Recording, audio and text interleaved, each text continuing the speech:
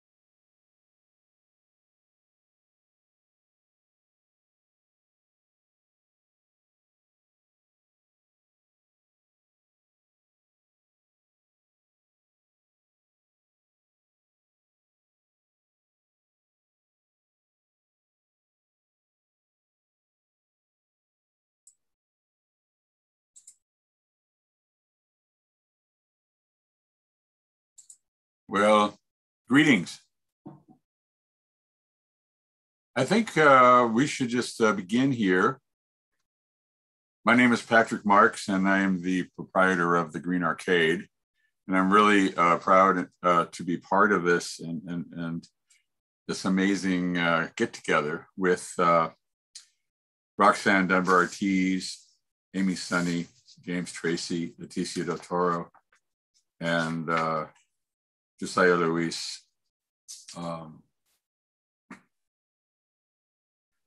I would like to start off by saying that we, in fact, most of the people taking part are in San Francisco and some in Oakland. We want to acknowledge that we are on the unceded ancestral homeland of the Ramaytush Ohlone, who are the original inhabitants of San Francisco. I'd like to start off with a poem by Leticia. And hello, it's been a while since you were at the Green Arcade. Yes, it's been a little while. Can you hear me okay? Yeah, I'm hearing you great. Okay. And you are still writing, a poet, an essayist, originally from Crockett, California. Yeah, very local. And you've won fiction prizes. You've been in Ziziva, About Place. And we're looking forward to you opening up the ceremonies, so to speak, tonight. Okay. Thank you. Thank you. Thank you so much for the introduction. I just want to say thank you for the invite. I feel very honored to be here. You're all doing amazing, needed work. I'm going to start with a poem called Alive at Lampedusa. And it is actually from Poetry in Flight, Poesía en Vuelo. And this was published for the, I believe it was the 45th anniversary of El Tecolote newspaper in the Mission. Alive at Lampedusa. On radio news, breaking, word of drowning at Lampedusa. It is not a name I know, but sound bites of Italian coast, Roman mayor, deadly seas, bring to mind so many other refugee ships. I'm thinking of Elian, I'm thinking of Cuba, of Ceuta, and death by water or death by desert. Which is more inhumane? Why does this report break my heart today? Is it the exotic port name or the thought of Eritrean souls downed in the Mediterranean? I once saw Euro tourists ferried with cars to islands of sumptuous beauty, Corsica, Sardinia, Sicily, playgrounds for Europeos now haunted by Yemaya's children. I am the daughter of a man who at age 14 walked the desert for days, sunsick and weakened. He took blows to the head, then woke up in jail to witness the broomstick beating of an elderly man. When my father died at 77, his house was empty except for a Bible, a typewriter, and notes of his own crossing at Yuma. I have strolled on Corsican beaches and know the summer throngs along the Côte d'Azur. What is that luxury worth? Will we not see their faces in the waves? Where does nationality go when the body disappears? They are fellow citizens of my paisas in the desert, the unnamed but numbered. How is it that we house the dead in modern stateside morgues, but we cannot shelter the living? We cannot afford a hand. When a child suckling his or her mother's milk empties the right breast, does she not move on to the left? Are we not free to search our madre tierra, as free to search and settle in her fertile curves? Refugees would survive the fire on the waters, did not stay put in their shelters in spite of welcome kits of deodorant and toothpaste. Officials were astounded by those who fled. To run free is to know you're hunted. But what is worse? Death by drowning on a fiery ship, or death by heat and fortified funneling? A hell of bracken fields and barren waste that ends in Pima County. To be alive at Lampedusa or Ceuta or Arizona could not only hold could only hold a lamplight to your heart, you would know the gift of a new day, a drink of water, of refuge from the sun. For those of us settled, what can we give in this vast land grab that is our lives? Mired in property deeds and purchasing power, we will never know the force of hunger or the urge to run or the absolute gold that is every day of strength and life before you. Thanks. I think there's a second one I'm supposed to read, but I don't know about the timing, if it's happening now or later. Please, let's do it now. Okay. Thank you. Do it now. This is called The Wailing. And I started to write it at the beginning of when we started hearing about the deaths and police abuse towards Black men and women. So it's still relevant, unfortunately. For the parents who buried their children too soon, for Trayvon, Jordan, Tamir, Andy, Oscar, Michael, Sandra, and all the names we may not know. I stood at my brother's burial site and moved so someone stronger than me could hold my mother back, all of her leaning into the lowering, we, the living, there to hold her back. We kept arcing little bits of ourselves in between the loads of earth. We could not let him go. One more photo, one more rose, a ribbon follows, a child's stuffed tiger, a kerchief, and hold my mother back.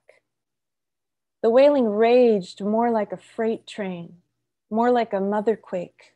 The fault lines of fury collide. A woman who buries her son must feel those first fetal flutters, then full-term feet to ribs, rewinding ghost baby. Threads of milk flow some 30 years later. Counter earthwise. I fed you to live. You hear all of her. Liquefy, unroot. Forget the ashes, forget the dust. The universe pulls you inside out. You want to go with your birth blood. The wailing is all. Sound disappears, only heaving and heart work. I see the mothers and fathers in photo stills, mouths open, a roaring pose. I will not play the clips. I know the sound. A father upright in his bed, 4 a.m., pure rage fills the house. They tag the sun, all hours bereft. Rage has no words, immeasurable flight. Fury moves you, fury flows. The wailing multiplied is this movement now. The will to follow, whether son, brother, father, daughter, child, sister, oldest friend, lover you can never become. Keep moving, stay above ground, pace that place and take direction. Move the world and let the waves resound. Thanks. Boy, thank you so much. That was a great beginning of this evening. I'd like to introduce our activists and writers and historians. And I am going to, okay, here we are. So I'd like to introduce first Roxanne Dunbar-Ortiz. Roxanne, thank you for everything you've done for so many young historians and for booksellers and for so many students. And also I think this book is really a summation of so much of your other work in many ways. The book is called, Roxanne's new book is called Not a Nation of Immigrants, Settler Colonialism, White Supremacy, and the History of Erasure and Exclusion, from the great people at Beacon Press. And let me just hold that up. It looks backward on my screen. I don't know how that works. Roxanne, originally from Oklahoma, from a tenant farming family. And she actually has, it is historical, but her work about her, she has some books that are like autobiographies, I guess, a trilogy. First one that I mentioned is Red Dirt from University of Oklahoma Press. Also, Outlaw Woman, subtitled A Memoir of the War Years, and Blood on the Border, about her work and other people's work in Central America. Also, she in 2015 got the American Book Award for the Indigenous Peoples History of the United States, which I hope everyone has read, and if not, you should just read it again if you only read it once. Also, I want to let you know that there is a really nice series. These are from Beacon Press as well, and that is the Indigenous Peoples History of the United States for young people, which a lot of our fantastic local schools have been have used. Also, all the real Indians died off, and 20 other myths about Native Americans. I'd like to mention that. And earlier, a really amazing book called The Roots of Resistance, A History of Land Tenure in New Mexico, which actually has a foreword by Simon J. Ortiz, which we had talked about earlier, I think, before the public joined us.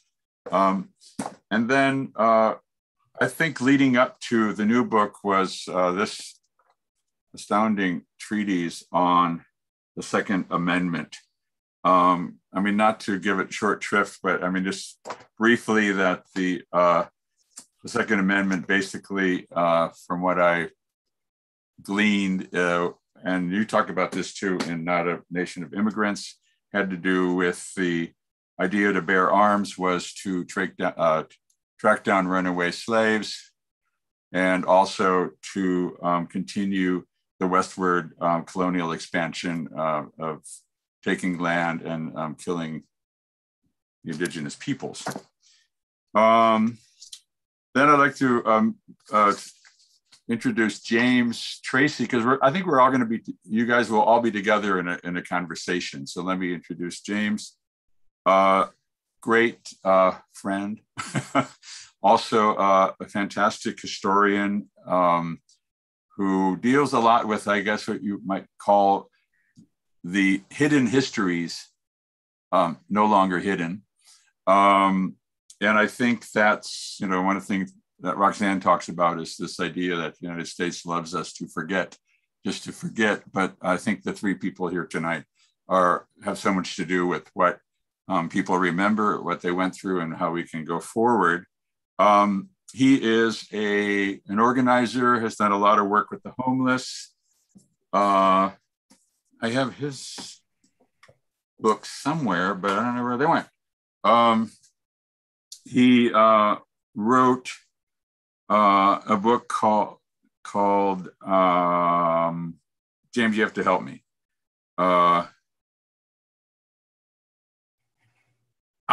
Dispatches Against Displacement, Field Notes from San Francisco's Housing Wars, from AK Press. And then also recently, No Fascist USA, the John Brown Anti-Klan Committee and Lessons for Today's Movements. And that's with Hillary Moore, but that was from City Lights Books. And then also we have Amy Sonnie here today. And we have the 10th anniversary of this amazing book, Hillbilly Nationalists, Urban Race Rebels and Black Power, Interracial Solidarity in 1960s to 1970s, New Left Organizing. So we'd like to we'll ask you later about how you came to do another edition and what has happened in 10 years since the printing of that. Amy Sonnie, activist, teacher, librarian, I think, which is one of my favorite people are librarians. And she was co-founder of the National Center for Media Justice. And she actually, way back when, had a book with Allison Books, which I think is no longer even a publisher, called Revolutionary Voices, an anthology for and by queer and transgendered youth, which is one of those books that school districts love to ban. And maybe we should talk about reprinting that. I do a little publishing as well. So I just wanted to say that, just give a couple of quotes about, from Nick Estes, the Lakota fantastic historian, said that historian Roxanne Dunbar-Ortiz rightly argues that the United States is not a nation of immigrants, but more accurately, a nation of colonizers. And Angela Y. Davis, a hero of mine since I was like 9, I have to say, recovers the voices of white and hillbilly nationalists, recovers the voices of white working class radicals who prove abolitionist John Brown's legacy is alive and well. So I guess I'd like to just ask you just to start talking about what your role as an historian, as historians, what your roles are and how you are, what you're trying to accomplish in these amazing publishing ventures. Does anybody want to start? Roxanne? Well, I think we all are historians. I think what we have planned is for James and Amy to kick it off by asking questions. We're going to ask each other questions. So you all want to go ahead and ask your questions? Yeah, go ahead, and we will definitely return to Patrick's question. Yeah, that's a major because it's kind of the core of what we're talking about today. But Roxanne, so first of all, happy birthday! It has been an honor in my life to know you since you accepted my my phone call when our mutual friend Chris Crass said he liked that book so much. You know, she's in the phone book. Shows you how long we've been friends, because there were phone books back then, and been nothing but support in every single last way in my life. So happy birthday and many more, my dear friend. My question for you is that I think watching your grand argument that we're not a nation of immigrants evolve from different readings that I've seen you do over the year to this beautiful book that we have before us. I want to ask you, you identify the myth that we are a nation of immigrants as one of the most kind of destructive frameworks that we could ever adopt in hopes of undermining racism and white supremacy and colonialism. What else? What are some of the other ideas floating out there that maybe floating out there tonight on MSNBC that we need to that we need to scrutinize as seriously as you have scrutinized the myth that we are a nation of immigrants? Well, there's so many. It would take all night to list them all, but I think one thing we have before us now is this Afghanistan thing, and the general idea that myth that this is a benevolent nation that wants to help people around the world by bombing them. It's a little contradiction that we haven't resolved, how it is that you make friends by bombing them or help them in any way. So I think the biggest myth is that this is not a militaristic society. It's the most militaristic society since Sparta. There's never been a day in the United States without war. I've tried to find one. I've challenged people. You find me a day without war, the US at war against an enemy. Now, the first 100 years, that enemy was mainly Native Americans and Mexicans, but soon it was Filipinos and people from Guam, and then all around the world. And now it's becoming of course, China's on the radar for the chief enemy.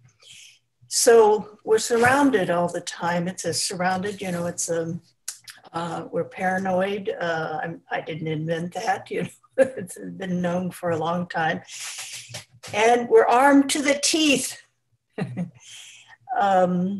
like no other nation in history, civilian arms. A Nation of Immigrants, I think, is the important thing is that, that immigrants who come to the United States, who started coming in the 1840s, everyone before then was a settler. And these immigrants come to something already created, and they don't understand this history. And so you have a constant inflow of people who believe the myths, largely believe these myths and accept them. So it reinforces the myths by having new people come in who don't know the history. So we have a deficit of historical knowledge.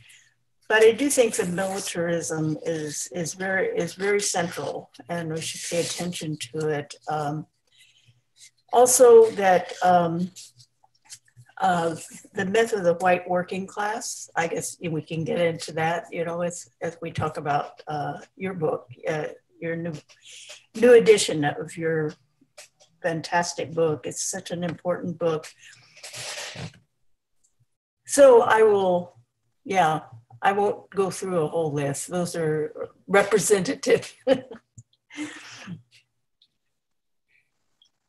Hi, you have a question? I do. I have a question for you, and I'm really excited to be in conversation on your birthday and in general. So yeah, what a lovely Friday evening.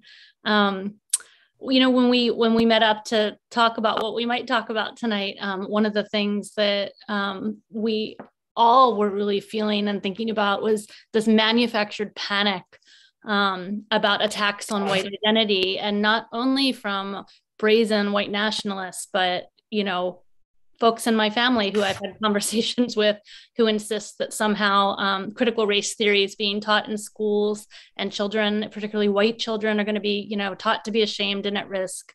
So I'm thinking about these like widespread attacks on just the basic teaching of truth about history and about racism that's being driven by just a really distorted understanding of what critical race theory is, and also by disinformation campaigns. And so I want to hear your thinking about this panic over critical race theory. What is it really about? And is it possible to teach and use history to undermine the appeal of racism, fascism, and white nationalism? Great question. Yeah, it's a good question.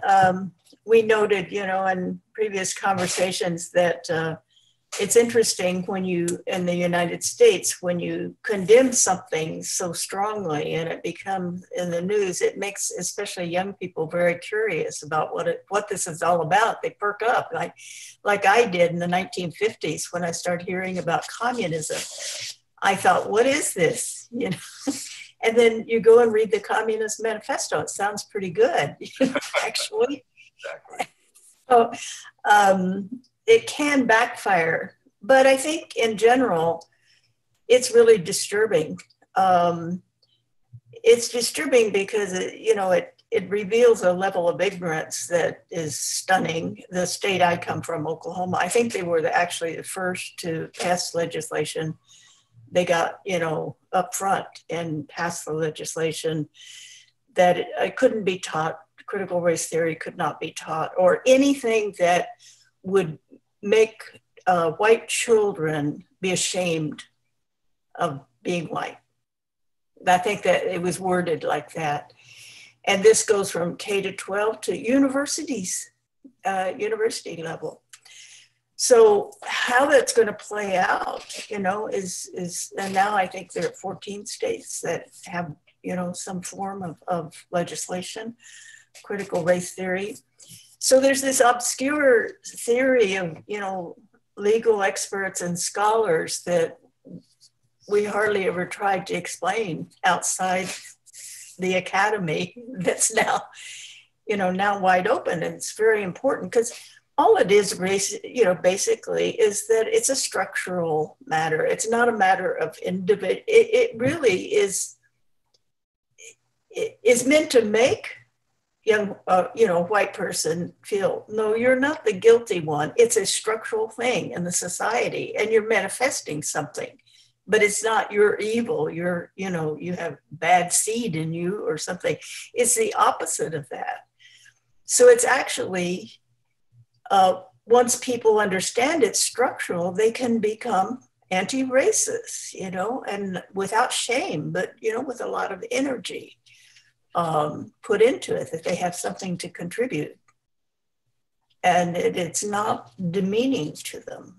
It doesn't mean they're a race. To be an anti-racist doesn't mean you're a racist. It's the opposite. You're an anti-racist. So, but I think it does show we have a lot of work to do with the masses, outside the academy, just in our communities and our families. Well, maybe we can forget our families, for some of us, but some of our families, the young ones, especially. So I think what I'll do now is read an excerpt from my book that would set us off to, it's a little bit challenging. If I can find it here. Well, I wanted to explain that my book is about how immigrants in the United States become settlers. Noel Ignatieff wrote a book, How the Irish Became White, but I put it in how they become settlers. And becoming settlers, or, becoming white, being accepted as white, really requires anti-Black racism and, total patriotism. So it's a very, very complex thing that happens to immigrants. The processing, the Americanization processing, it's a brutal. I go through it in, very, very extended terms of, how it's done. And I think I haven't ever seen anything else done like what I've tried to do, is showing that process. And I was really writing that for immigrants or children of immigrants, because I think they need to understand it, what's happening to them, what they have to go through. But to tell that story, I had to deal with genocidal settler colonialism. Has to be understood as a bedrock of the United States. Up until the 1 million+ Irish famine refugees arrived in the late 1840s, all previous Euro-American residents had come from or were descended from colonizers, settlers who violently seized native lands, fields, villages, and fishing grounds, killing or driving the residents out. So by 1850, settlers and the government and the army had conquered the continent on paper, although tremendous armed indigenous resistance continued for another half century in the northern plains and the Southwest. And you know that through names like Geronimo, Crazy Horse, Sitting Bull. So it wasn't done, it was on paper, but it to make it a reality required genocide. So I'll read a brief segment from chapter 2 of the book. It's a chapter on settler colonialism that relies on, it relates, in this chapter, I relate a background of the Hillbilly Nationalists that Amy and James' book deals with, the Hillbilly Nationalists, and as well as my own Dunbar, Scots-Irish family. So I'll read from the book, just a short excerpt. Daniel Boone is the icon of settler colonialism. His life spanned from 1734 to 1820. Boone was born in the shadow of the Appalachians in Berks County, Pennsylvania, on the edge of British colonial settlement. He was an avatar of the moving settler indigenous frontier. To the west lay Indian country, claimed through the doctrine of discovery by Spain, Britain, France, but free of European settlers, save for a few traders, trappers, and soldiers manning colonial outposts. Daniel Boone himself was of Welsh heritage, born in Pennsylvania, but most of those who followed his migrations west were Scots-Irish, the Ulster Scots. The Scots-Irish had been the settler colonialists of Northern Ireland, Ulster. Beginning in the early 1600s, the British decided to force Protestantism onto the Catholic Irish. They chose to use Lowland Scotland Presbyterians, Calvinists. When British colonization of North America began, many of these Ulster Scots chose to join. They were seasoned usurpers of indigenous property. The Western migration of Scots-Irish represented a mass movement between 1720 and the War of Independence. During the last 2 decades of the 18th century, first and second generation Scots-Irish settlers continued to migrate to the Ohio Valley, West Virginia, Kentucky, and Tennessee. They cleared forests, built log cabins, and killed Indians, taking their cultivated land. Historian Carl Degler writes, these hardy, God-fearing Calvinists made themselves into a veritable human shield of colonial conquest. So in reading that, I kind of wanted to provoke you to look at the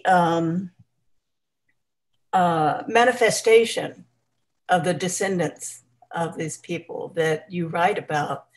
You find them in Chicago. They're also in Cincinnati. They've moved to cities because the coal mining has ended. Farming, is almost impossible, the kind of subsistent farming. They're unemployed. They're racist. They wear their, have their Confederate flags and stuff. And how was it that they were educated by the Black Panthers? And tell about that incredible thing. And then how can that be replicated? I think that's, why you did the book. So if each of you would talk about that, I think it would be great. James, why don't you go ahead, go first?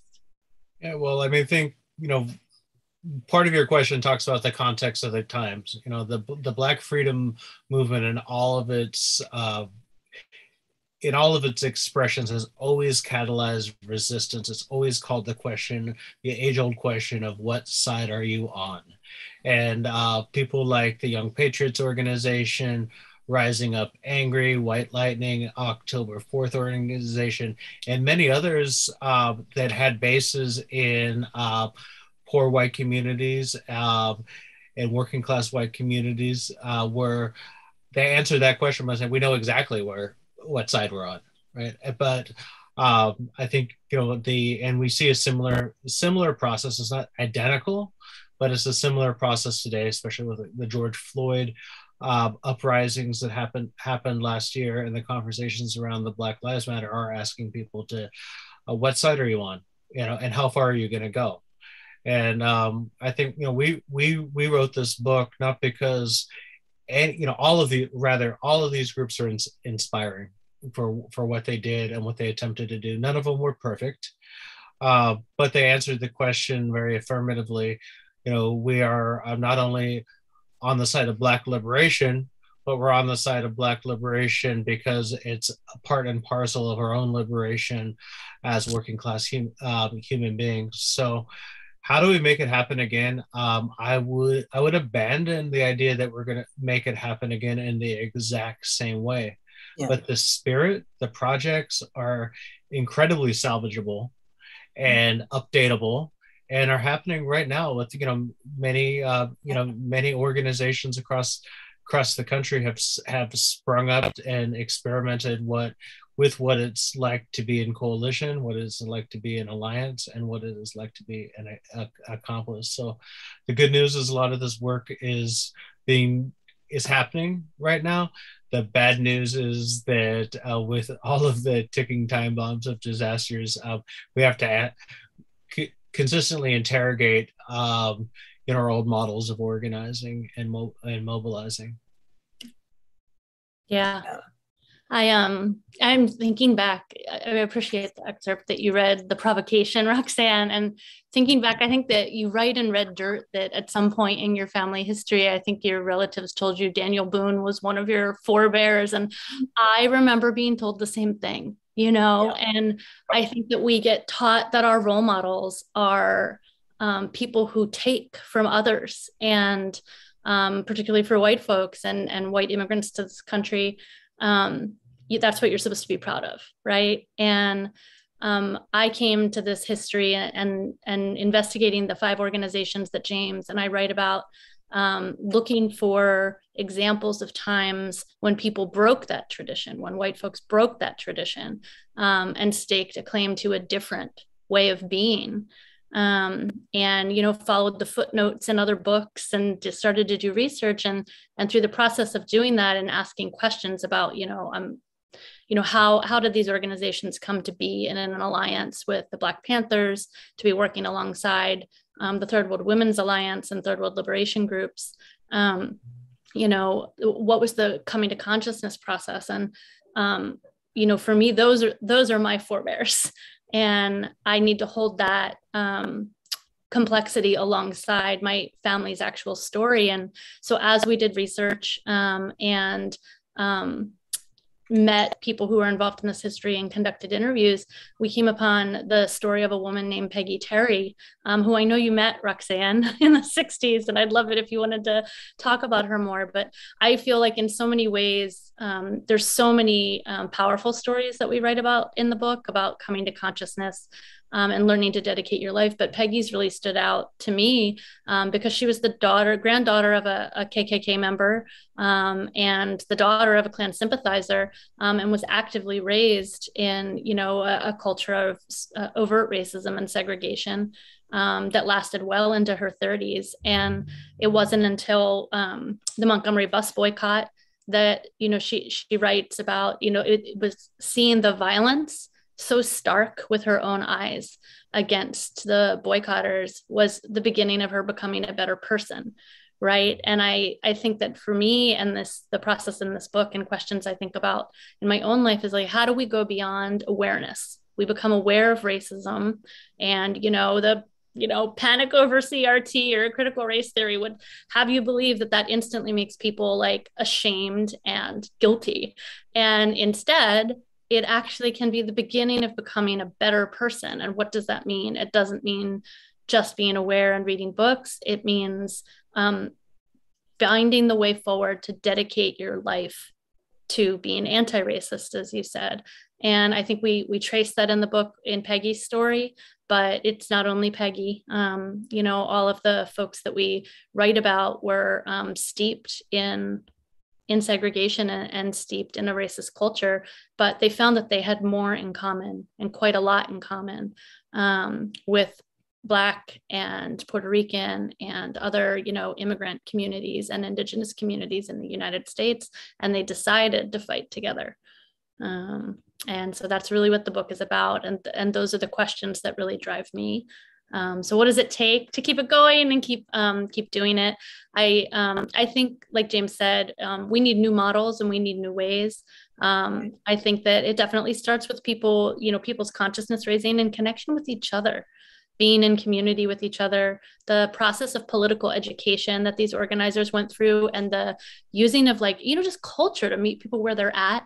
And one of the things that Peggy was so great at was like the politics of the kitchen table. It's like you sit down with folks in your neighborhood and you're having conversations about hard things, and you realize that they're afraid that, you know, expanding rights, civil rights or Black power, that these things mean they have to give something up. And, you know, through that process of having conversation, doing political education, engaging around music and culture in community organizing, you know, we can start to have conversations where we realize it's actually about making more for everyone, and you know, confronting the history of harm that has been done in this history, which we have to grapple with before we can move forward. Amy, you want to read from the book a little bit? Yeah, I can.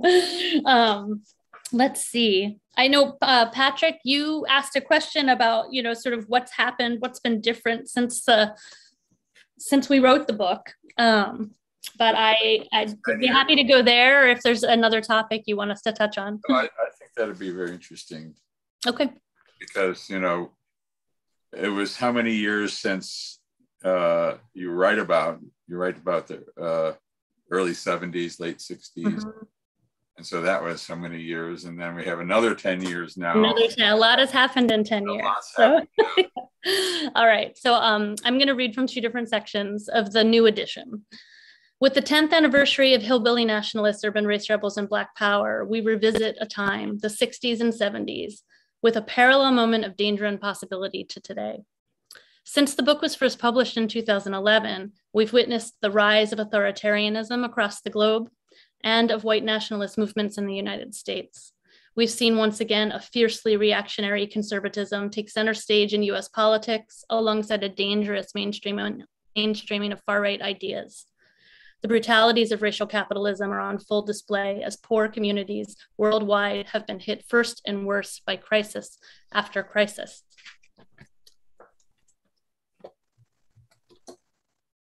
During the last decade, a new wave of Black freedom movements has also emerged with an explicitly intersectional analysis, and so too have prolific movements for immigrant rights, Indigenous sovereignty, climate justice, feminist and queer trans dignity, disability justice, and an end to xenophobia, Islamophobia, anti-Asian racism, and war. Inspired by these movements and confronted with a continuous feed of disinformation and stark racial violence, thousands of people, thousands of white people are waking up or recommitting to the cause of racial justice. Organizations across North America are mobilizing to define a contemporary solidarity politics while challenged by the task of confronting white nationalism and far-right extremism that's long been left unchecked. So as in 1968, we are at a turning point. And this generation's new left has the opportunity and imperative to build a united front against fascism for the 21st century. Given these conditions, there's no better time to learn the lessons of racial solidarity, class struggle, and feminist leadership that was seeded in the 60s, and especially to learn about the rainbow politics that defined the era's most visionary alliances. We focus here on the poor and working class white people who organized alongside communities of color to determine their own destinies and call for revolution. To understand how so-called hillbilly nationalists came to stand arm in arm with the Black Panthers, we must understand the longer legacy of rainbow politics in Chicago and beyond.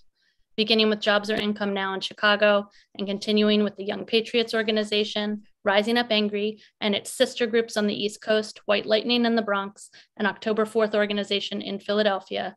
This book traces a historical arc among these 5 community-based organizations and directly confronted white supremacy while struggling for the class interests of poor and working class white people. Out of necessity and strategy, they experimented with their own way to organize populations the broader left failed to reach. Their constituents include disaffected white youth, the chronically unemployed, welfare recipients, recovering drug users, day laborers, blue-collar workers, and white ethnic communities.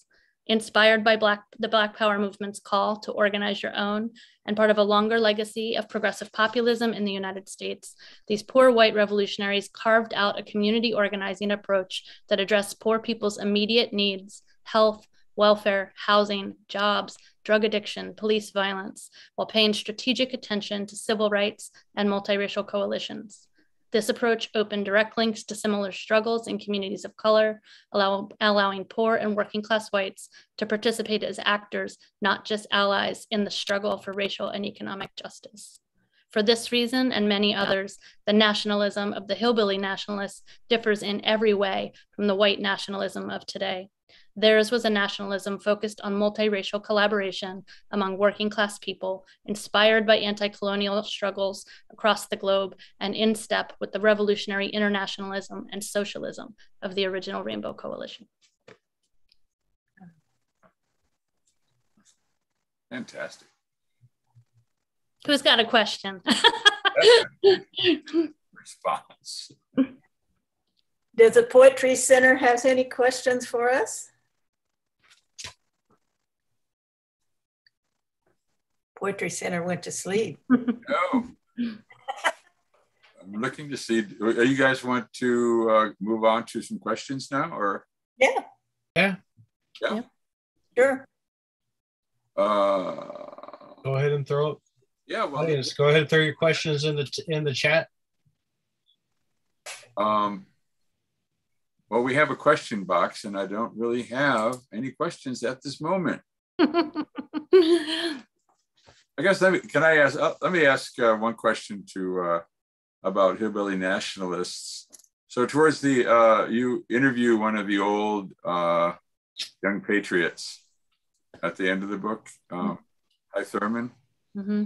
And at one point, I think you say, "Boy, it was hard to find you." And then he's like, "Yeah, a lot of us don't want to be found." Mm-hmm. What is that? What's in that? Yeah. Why don't they want to be? I mean, is the old leadership, did they just, I don't know. It's called PTSD from COINTELPRO. Yeah, I was going to say the answer is trauma for a lot of folks. Yeah. Yeah, the repression that they experienced under COINTELPRO was, pretty staggering.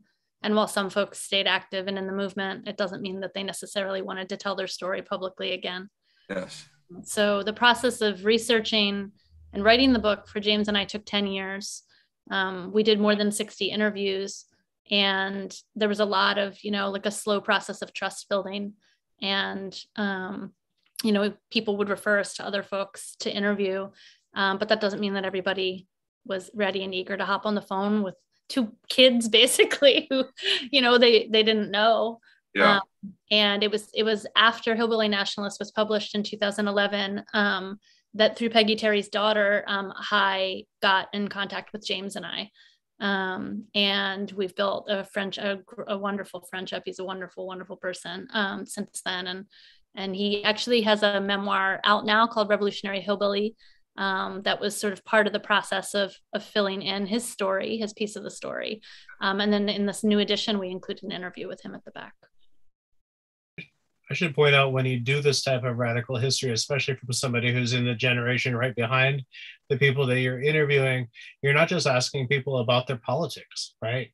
Mm-hmm. By going and asking people about their politics and their activities, you're also asking them about exes, ex-husbands, ex-wives, kids, relationships, mistakes, regrets. Those things come up. And part, like Amy said, part of it is the part of building trust, trying to figure out what accountability looks like in these processes, and being as accountable as possible while still following the evidence wherever it may lead. Yeah. I mean, I think the issue of trauma is really huge.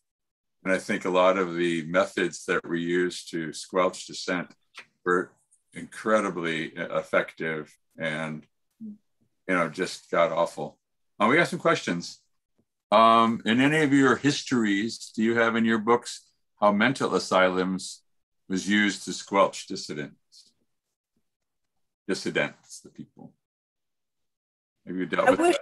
I wish I'd thought of that. I really wish I'd thought of doing that, but no, it's not in my book. Yeah. I think I do deal with trauma, intergenerational trauma. I think that's one thing that is plaguing a lot of people in the United States, the intergenerational trauma from enslavement, the genocide for Native Americans, the border for Mexican people, especially that false border that was created by war, that is illegal. It's an illegal border. I have a whole chapter on that trauma. The United States invaded and after 2 years occupied Mexico City, and with a gun at the head of the government, they had to sign over the northern half. That's not legal.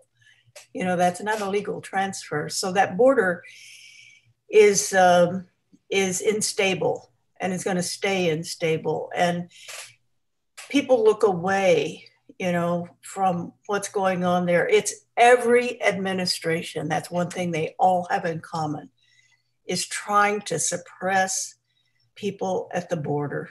And so that trauma reverberates throughout the country with every single person that gets through there, who doesn't get through there, their relatives they're trying to get to, children that are separated. So, you know, there are no really mental care. There's no funding for mental care in the United States. And this trauma goes on. And I think immigrants, what I found in writing this book is there's just a huge trauma of being immigrants. And as Don Viet Nguyen, the great writer, you know, Surrounded and The Committed, and this wonderful book, Nothing Ever Dies, I use his work a lot because he makes a point that I had never thought of, that we use the word immigrant. I know that, you know, I try to make the difference between immigrant and settler, but he makes another point that there are very few actual immigrants to the United States. They should be considered refugees, and most of them are refugees of wars and messes the United States have made in their countries. And that's not true of hardly any other place, you know, and it's not admitted. So the war, the trauma of war, the trauma of refugees, and that becomes intergenerational too. It's Cambodian and Laotians and Vietnamese, and now, you know, Afghans and Mexicans all the time. So we definitely need, but mental institutions, the person who asked the question is certainly right, that they've mainly been used to suppress, you know, in the past, to suppress any kind of dissidence. Yeah, it's a very good question. I see another one that I really like is the hillbilly racism, different from the urban liberal racism. What do you all think about that, James or Amy? What's the difference in these, you know, the racism that has to be overcome by the, quote, hillbilly and the liberal racism?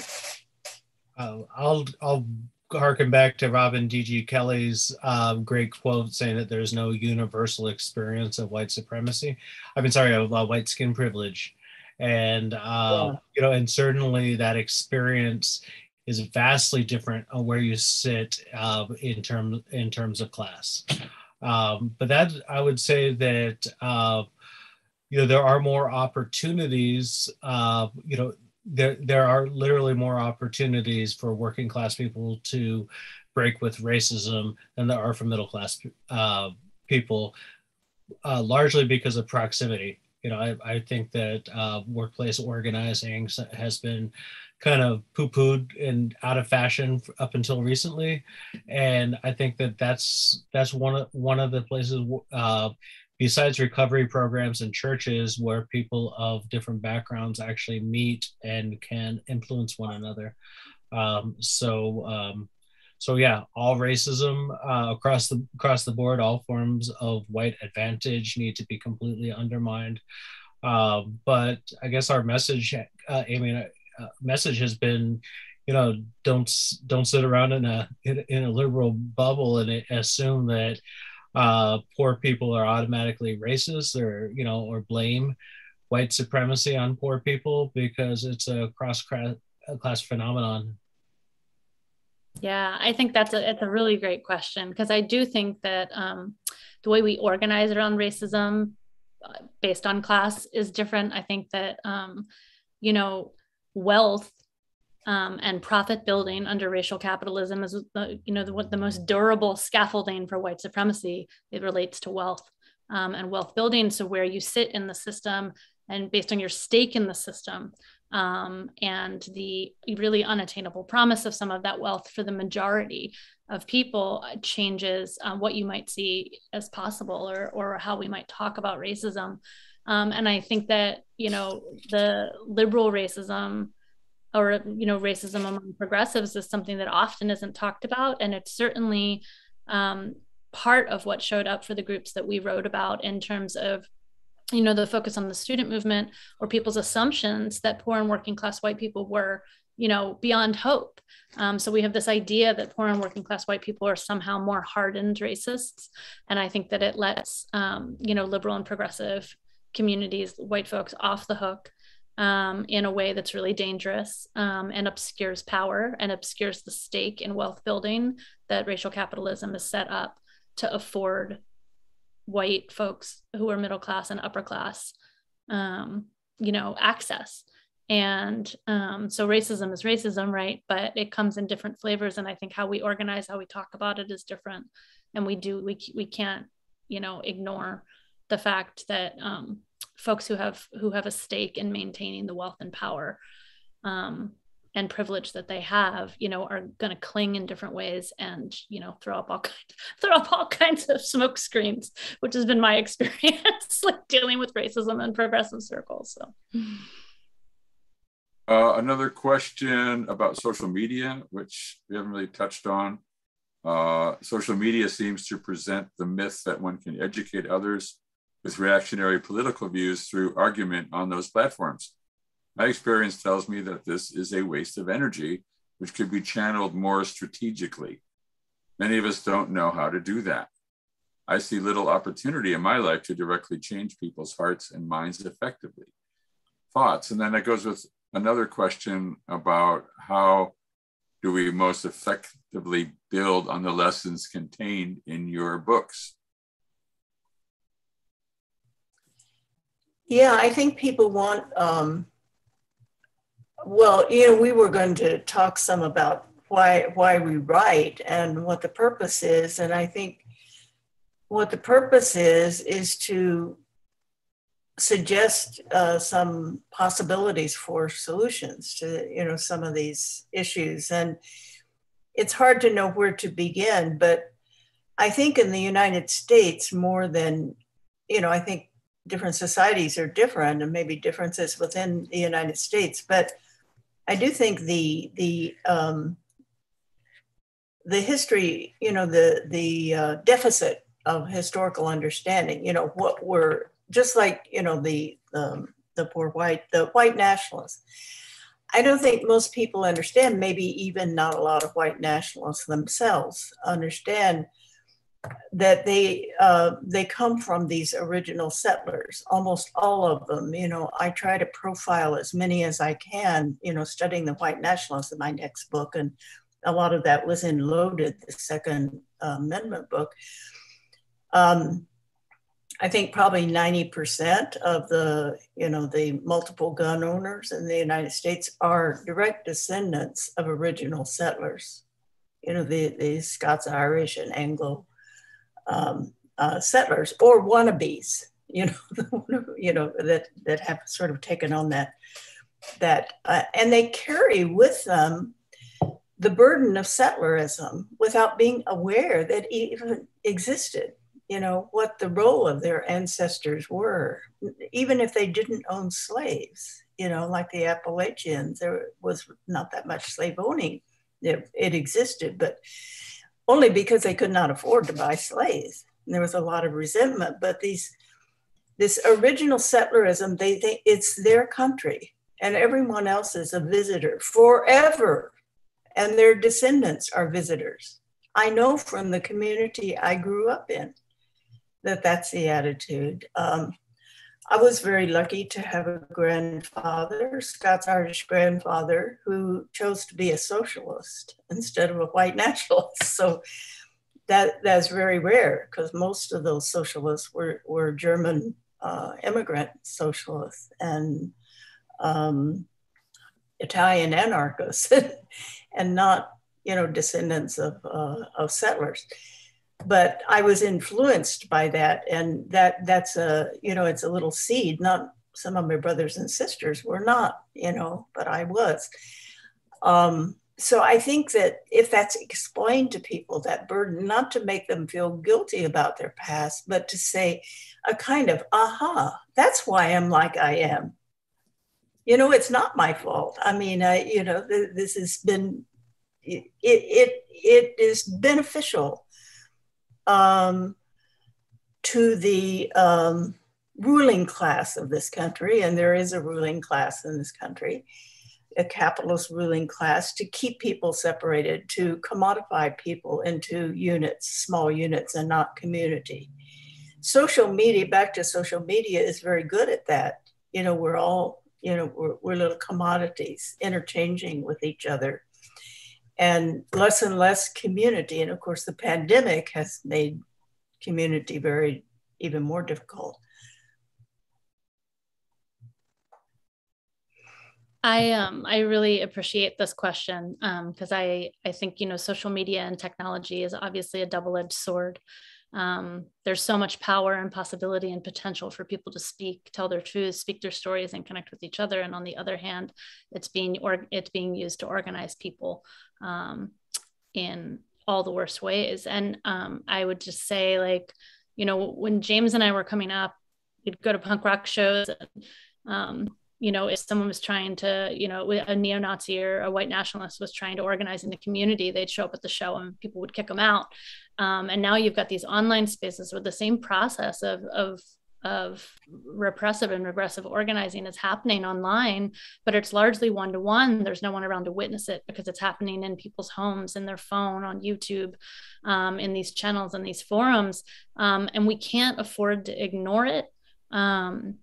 So as much as it might feel like a double-edged sword and we all want to ignore what's going on, if we don't organize and present alternatives and actually explain the world that we're fighting for and what it really means in terms of benefit to human beings, someone else is organizing those folks, and it's around the men's rights movement, or it's around racism and far right ideology. And we're seeing it happen more and more. And so we can't afford to ignore social media or write it off. I think in terms of this question about opportunity to do it, it's not so effective engaging just one-on-one with somebody in a chat channel or trying to organize them away from these ideas, because what's happening is people are being bombarded with this disinformation, and the algorithm is set up to bring people down a rabbit hole and fill their echo chamber with the same types of ideas. So I think we need to get more savvy at media and flood things in the opposite direction. And I think we need to do that as organized groups, not as individuals in chat rooms or in comments having spam flame wars flying back and forth in somebody's comment thread. And we need to get back to talking to people one-on-one, however we can. And really doing that in community. And so to me, it feels like concentric circles of having real conversations with real people in real time. And also working together to sort of address the infrastructure of the internet that allows this to happen, the problems with the algorithms, and the media savvy that we need in order to counter the way that people are being organized online into the far right. I think that DSA, I guess it's different, it's different. There are a lot of different chapters, different things, but my experience with DSA in the last few years and with this, the should make us rethink electoral politics as area of organizing, which the left usually ignores, but a lot of left. I just know in Oklahoma, you know, I work with young people there a lot over, you know, many years. I mean, most of the young people I've worked with are older now, but there are younger people. But it's really interesting in the 2016 election, and then again in the this last one, in the primary, in the Democratic primary. Now, mind you, only 25% of the state is Democratic Party. It's a fully Republican place. But in the Democratic Party, Bernie won, you know, the DSA won. It's very organized, the DSA in places like rural Oklahoma. A lot of these people are just rural young people. And they like DSA. They have chapters all over the place. So I use Oklahoma as, you know, about the most reactionary place there is my, you know, my radar of what's going on in Texas and the South, and what Hy Thurman is doing, and others from, you know, the veterans of the Hillbilly Nationalists in Chicago, organizing these young people, getting them out of groups they're in. I think that's important, but also getting them before they would be recruited to a white nationalist group. You know, I think that's extremely important work to be doing now. And your book is, you know, is a definitely a tool for that. That's really important. Well, you had mentioned, you were just talking about younger people. We did have a question about wondering if there's any dynamic youth movements in particular that you like to follow in the past 1 to 4 years. I don't know. DSA. DSA. All of them. There's some incredible youth organizing. I mean, I think it's also worth pointing out that the history that we're writing about, the folks that we write about in our book were literal teenagers and in their early 20s when they started many of these organizations. And so they were youth organizers at the time. And you know, I think now there's just so many organizers that, you know, young people. We got to speak about 2 weeks ago with Dandiwe Abdullah from the Black Lives Matter Youth Vanguard. I think there's some incredible youth organizing work happening right now around Indigenous sovereignty, which I'm sure Roxanne can talk about, around the Second Amendment and gun control. I think around climate. The Sunrise Movement stands out, and there's just, I mean, there's so much incredible youth organizing happening all the time, and we need to pay attention now that I'm old. Yeah, and I'll put in a word for the Red Nation. You can, you know, go and Google it. It's an amazing youth, mainly youth. I mean, anyone can join, but very, very committed young people, chapters now all over the country. It started in New Mexico around homeless people, you know, homeless Navajos being killed and abused, and built into an amazing organization. Just took off, you know, it's just taken off. It's very popular. And I think when leadership, it's really important. It was important in, you know, in the 60s, when leadership comes from Native peoples organizations and Black organizations and Latino, that, you know, supporting those organizations is very important, because that's where the influence on young white kids can come from, you know, just like it did in the work that the Black Panther Party did. They were very conscious about this kind of organizing, I think. Well, that's excellent. You know, I think we're going to start winding down a little bit. Maybe anybody have, is Josiah Luis in around, or do you guys like to have final comments? Are there things you've been wanting to ask each other and never have?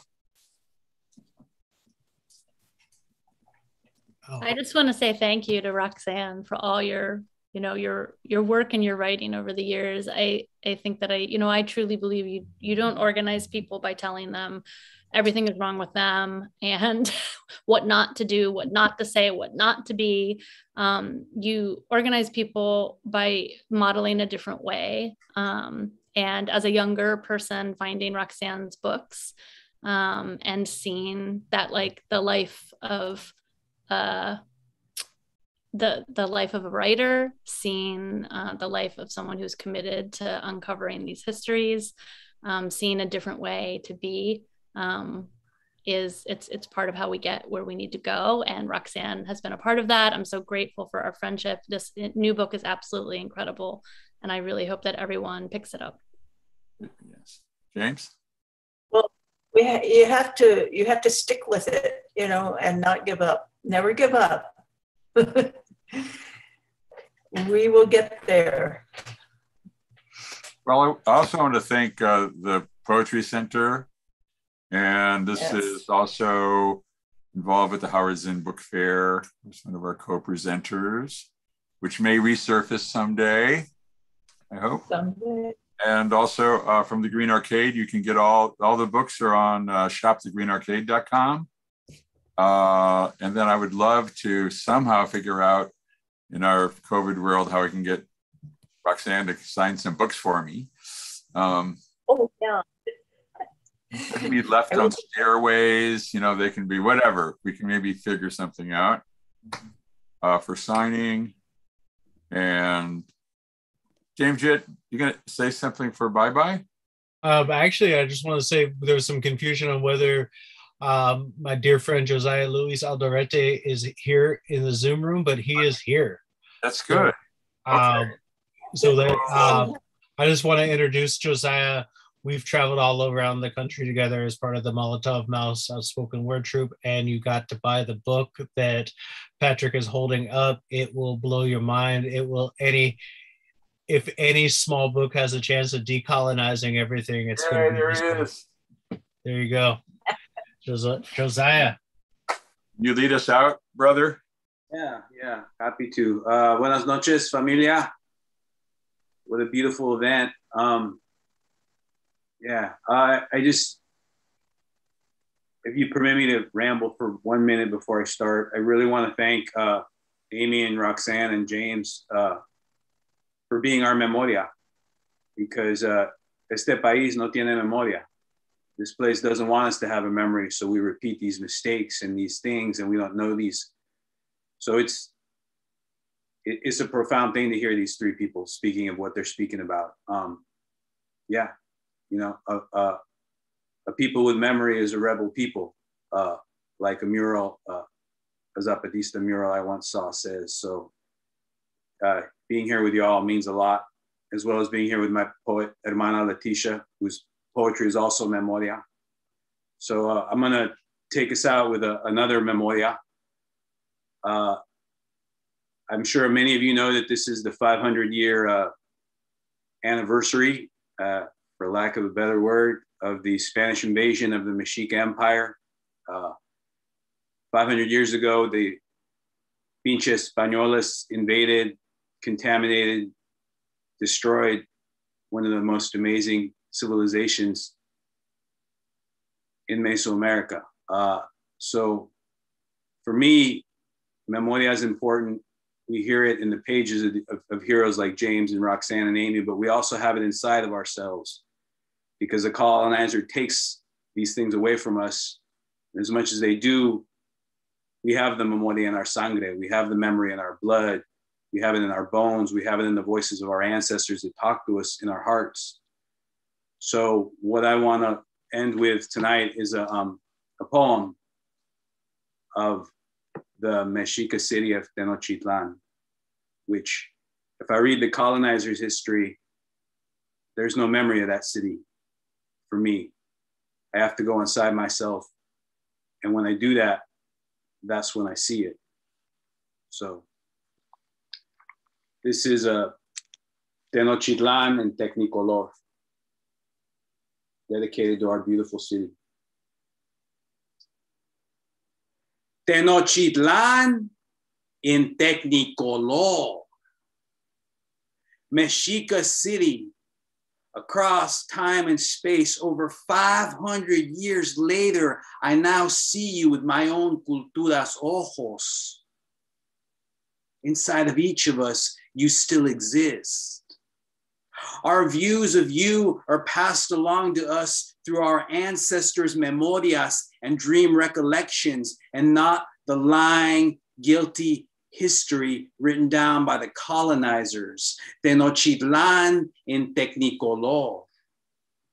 There you are, dreaming city on the surface of Lake Texcoco, shimmering at night under la luz de Coyulhuacuí, azul y rojo on your temple walls, dream tones, God colors. Plumas of copal rising up out of you all the way to el cielo and back down deep into the fifth direction of each of us. The comets flew across el cielo, weeping fuego for you. Lake Texcoco bubbled and boiled warnings around you. The ash-gray heron with the mirror on its forehead was caught and reflected what was to become of you, dreaming city. Inside of each of us, you still exist. Tenochtitlan in Technicolor. Even though we were baptized not to, even though we were tortured not to, we still remember your grand temples to Huitzlipochtli and Tlaloc. We still remember the movimientos of your sagrado rituals during celebrations. We still remember the noise and smells coming from the zoo and jardines of Moctezuma. We remember your grand avenue looking upon Coatlicue before she was Tonatzin, before she was Mary, before she was who they say she was. Before the crucifix billboards, before the beheadings, before the baptisms, before the pinche Franciscan friars and their secret psychedelico midnight mass. And man, where do you think that they scored their sacraments from? Before all of that, dreaming city, we wandered through you holding giant bouquets of amarillo y naranjada colored flores, and we held them up to el cielo to give the sagrado espíritus a place to rest. Inside of each of us, you still exist. Tenochtitlan in Technicolor. We remember you before the gray mechanizations of the conquistadors and what they called civilization, their steel and diseases that killed us quicker than any crucified God's wrath. We remember the early mornings, cuando the mist covered the lake around you and it seemed like you were floating, dreaming city. Your wooden bridges disappearing into the hazy distance and going off into our Mexica dreams. The pain we feel today, that pain we feel today are from wounds that bled onto your stones, colonized, infected wounds whose pain we feel in the past, present, and future. Your pyramids and temples rise up out of us cada mañana. Your buildings' dream silhouettes splash under our view of La 24 and shape today's Quinto Sol horoscopes of what will become of us. Dreaming city, I have woken from mis sueños, looked out my window, and there you were, just across the water. But before mi ojos are all the way open, before the dream completely disappears, you disappear. And my view of you suddenly turns into the Polaroid pictures that the conquistadors took. I can no longer see you through the glare of white man's burden electricity. I can no longer see you past the piles of genocidal greeting cards and colonized holiday decorations that they use as history. I can no longer see you without hearing the knock-knock jokes that the missionaries told the corpses of the Mexica after they baptized and killed them. But no matter where they hide you or how far we are forced to move away from you, dreaming city, we will always find you. You are a geographic location. Just as much as you are a Mexica state of mind, a metropolis that house our truths and our science. How could we ever truly forget that? Your stones are in our corazones por siempre. And one day we will build you again, because inside of each of us, you still exist. Tenochtitlan en Technicolor. Gracias, familia. Aquí estamos y no los vamos. People with memories of rebel people.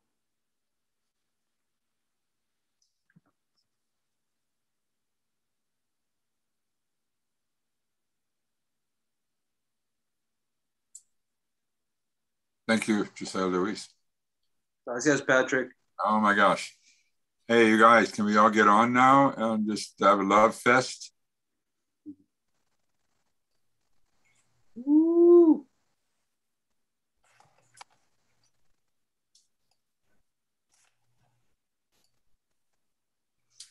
Leticia. Hey.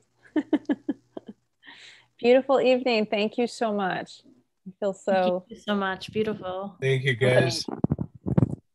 Thank you, Roxanne. Happy birthday. Happy birthday, Roxanne. Happy birthday. Feliz cumple. Thank you, Patrick. Thank you, Josiah. That was amazing. I've got to read. I want to read it. Well, Maestra, if you send me your address, I would be proud to send you a book. Thank you. Thank you. I consider it an honor. Yeah. Thank you, Steve Dickinson, too. Thanks, Poetry Center. Thanks, Patrick. And thank you to both of our amazing poets for lifting this powerful event to the next level with your great poetry. Thank you. Yeah, and thank you to our publishers as well. You know, it's not always that you get to do a 10th anniversary edition, so we're really grateful to Melville House for seeing the need for this book and the continued interest in it and letting us add some things. So yeah, and if people read it 10 years ago, they should get this book because it's amazing. It's a lot of new material. It's also quite a beautiful book. oh, we also have a study guide we forgot to mention. So if you go to the link that was shared earlier from Melville House's website for the page with our book, there is a discussion guide on there that has a little something for everyone. We're really proud of our study guide. The revolution is only one study guide away. That's great. I think it rocks. Keith, did you have a new book? Do you have a new book? Oh, I can't hear her. But You're on mute. There you go. Did you just ask me? Sorry. Yeah, I asked if you have a new book. I do not have a new book entirely to myself, but I am in a very excellent new anthology put out by Cutthroat Publications. And I have a new short story in this one. Great, I gotta get that. Yeah, Puro Chicanx Writers of the 21st Century. This came out last December. So Awesome. yeah, thanks for asking. Oh, I can't wait to get that. oh, look at that. Who joined us? This is Fulano Tezcatlipoca. Oh, it's beautiful. He loves Zoom calls. He loves Zoom chats. Yeah. Does he ever get up in your face and make you quit talking? My cat used to do that. No, but he once bit me when one of his favorite poets was supposed to be on Zoom, and when I called the guy's name, he wasn't in the Zoom world with us. He bit me.